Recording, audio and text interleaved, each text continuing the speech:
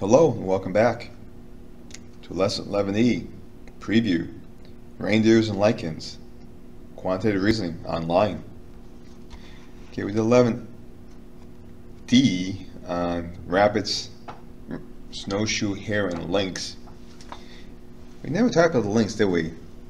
Actually, in the story, they found a relationship that when rabbits' populations were high, there were a lot of rabbits to feed the lynx, so the lynx basically ate themselves out of rabbits.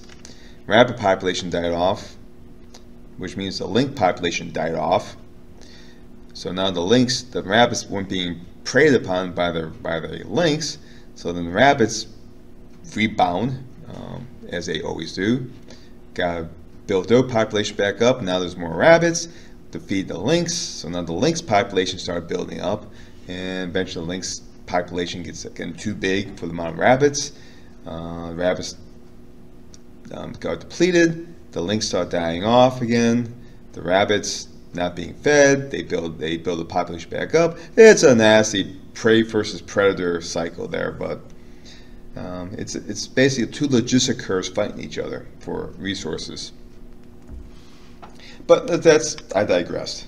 I never do that, do I? Let's look at reindeer and lichens. One's an aminal, one's I'm not sure what lichen is. Is it a fungus or just a very funny plant? Alright. So what are we going to do here? We're going to read another article and graphs and identify key information. We'll create a table of values. From that table of values, we will create a scatter plot of the data. And then we'll describe the shape of the graph and the mathematical models that fit the graph, the data. Nothing we haven't done before. Okay. So let's see, in the next class you will continue to explore models like the predatory prey model and the comparison of real-world data to linear, exponential, logistic, and cyclic models. This exploration will lead to investigation of other models. And this tutorial is for the preview of Lesson 11 Part E, workbook, on reindeers and lichens. Begin here. Okay. So question, read the article. What wiped out St. Matthew's Island's reindeer? Alright, let's pull this guy up. Copy. New window. Paste and go. Ooh, My Alaska. So let's see, what do we have here? Ooh, reindeers. Now, it said that on a small remote island in the Bering Sea, there were one time 6,000 reindeers. Briefly. Okay. In what has become a classic story of wildlife boom and bust. Today, no reindeers live on the island. 3 scientists looked back at the St. Matthew's reindeer herd and found that an extreme weather event probably pushed and stressed the animals to the deaths. Sad. So let's see how the story begins. In 1944, August, Coast Guard put... So 1944, they put 29 reindeers on the island by barge, and was supposed to be used for a possible food source for 19 men in case they were cut off. Remember, 1944 war with Japan off Alaska. The men never killed a single reindeer. We won the war. They pulled off the men. They left the reindeer. So here they are on an island with absolutely no predators. They're at the top of the food chain, leaving them on a 32-mile-long, 4-mile-wide island rich with their favorite food, the lichen. That's nice to hear. Okay, so now, in 1957, 13 years, they went back and they noticed their herd grew from 29 to 1,300. Yowza. Let's see, 6 years later, he came back and was astounded. 6,000 animals.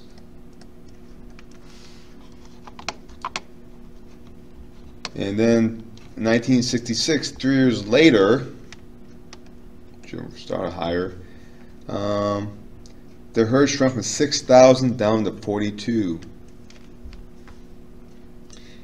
Of that herd, 41 were female, 1 was male that had abnormal antlers, and they presumed he probably couldn't reproduce. And they came back a decade or so later.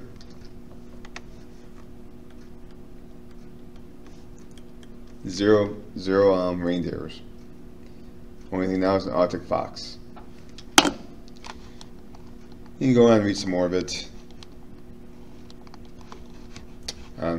What they believe caused the issue.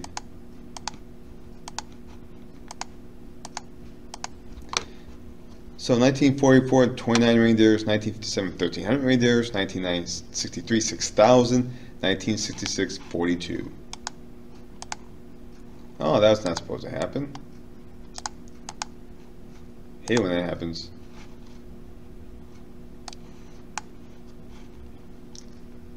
Gonna cheat a little bit here. No, not gonna work. Alright. Complete a table of values of the data points shown below. What we're gonna do, we're gonna collapse this guy. There we go. Blank table. So year 1944, what do we have? We had 29 reindeers. Now next data point given was 1957, when it was 1,300 reindeers. Next data point was 1963, with 6,000 reindeers. And 3 years later, 42. Because we could go later, 1976, 0, but not what they're asking for. So the answer, let's see what we got here.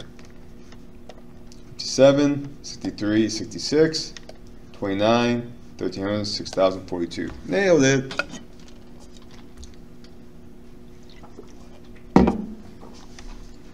Part B. Plot the data points from the table.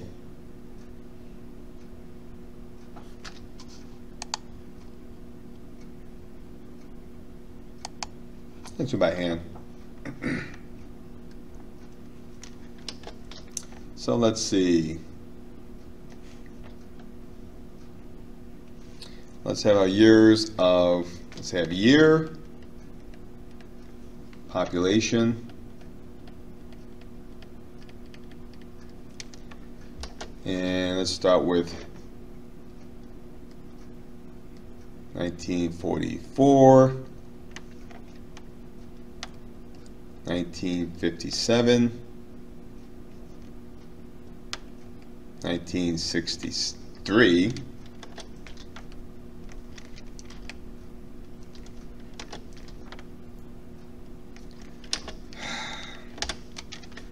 dang this thing.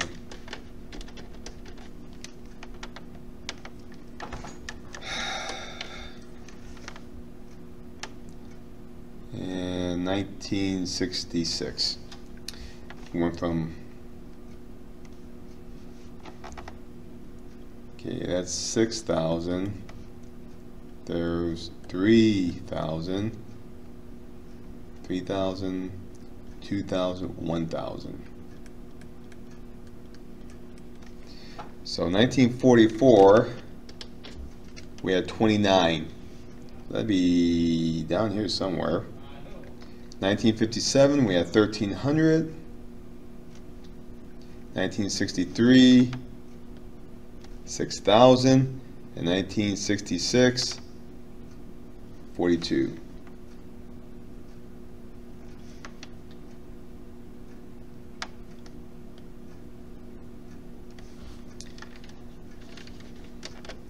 So one could say that initially was kind of going exponential.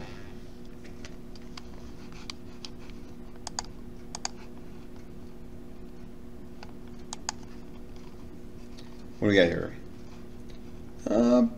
Yeah, pretty much said pretty good. 45, real low. about 1,300, pops at 6,000, drops like a rock. A few years later to almost zero again.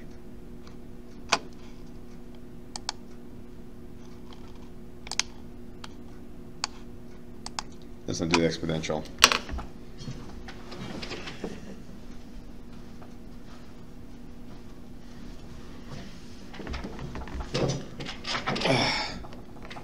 Yeah, probably should have reindeer population.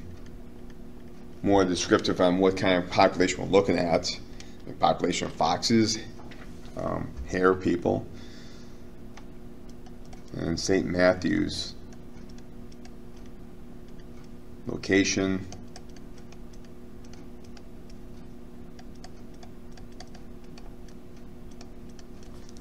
I'll buy that. Next.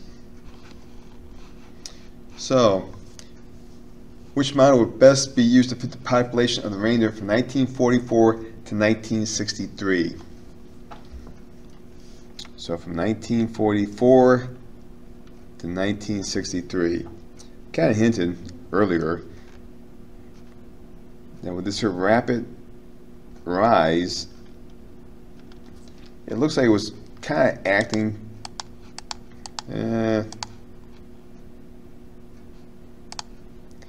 exponentially. It wasn't linear, it wasn't logistic because it wasn't going up straight.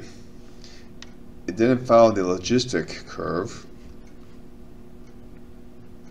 and definitely none of the above, so it has to be B.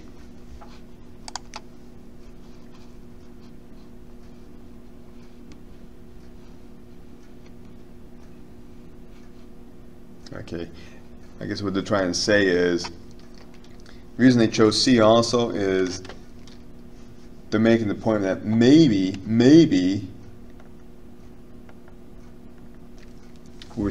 if everything else, if it was for the weather events, we may have seen it go into a logistic curve. Just in that portion of the growth rate. Maybe if it was for the storms and the heavy winters that took them out, they would have leveled off to a max sustainable population. But it's definitely exponential.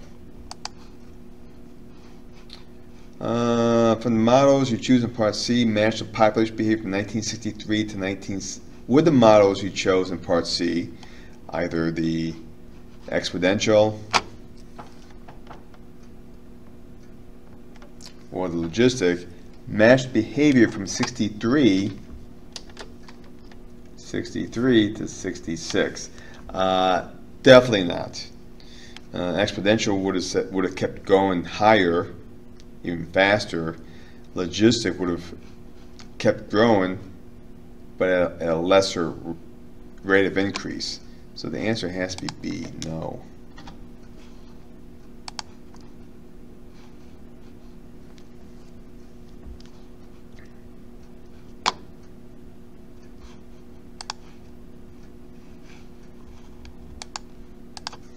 Okay, look at the graph of the reindeer population in the entire period 1944 to 66. Does the reindeer population match any of our models, population models? Is it possible the data shown could be cyclical? I'll recall that the reindeer in 66 were unable to reproduce unless something changed. They would be unable to cycle back up. If you'd like to read more about the reindeers, yeah, that's what it says. Let's see what it says.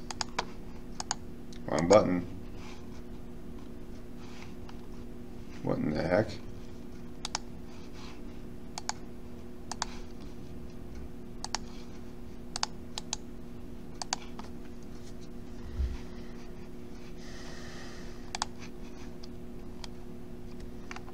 Yeah.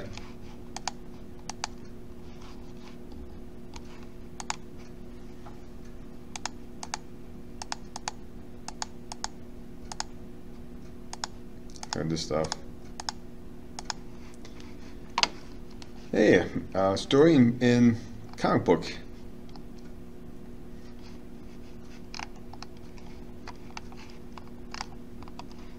Let's see.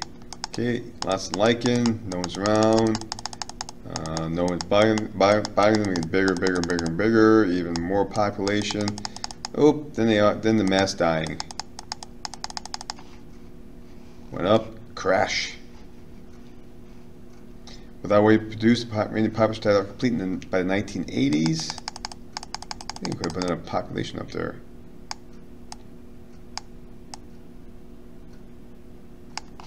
Okay.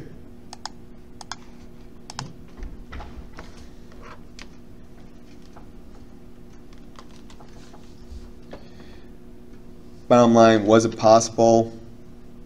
I would say yes. However, what happened to them, they had no reproducing pair, and you don't have a reproducing pair, you would eventually go extinct.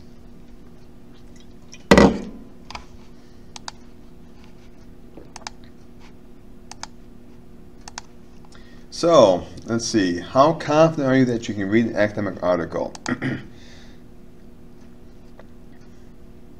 I'm always a little somewhat confident. There's a lot of times you have a lot of terminology and more data than sometimes you need to look at. How confident that you can create a table? Oh, sure, I can always do a table. Create a scatter plot in the table, definitely. Describe the shape based on what we know, definitely. All right, let's see. Read an academic article, got key information off it, yes. Create a table from the values, scatter plot from the data, and describe the shape. We did all that. We're good. All right. So with that,